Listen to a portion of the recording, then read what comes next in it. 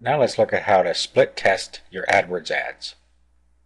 If we go into campaign number 1 and then we go into ad group number 1, we can change our ads. If you look across here, we have summary, keywords, placements, and ad variations.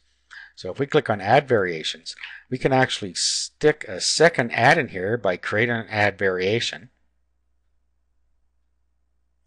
And then we can change this around and create a new ad out of it. Once we did that, we could compare the two and see which one is getting more clicks. The one that's getting more clicks we keep. The one that is getting less clicks we dispose of, we delete, and then we create another second ad and we compare them after a couple days as well. That way you can get the best converting ad at all times by comparing two ads.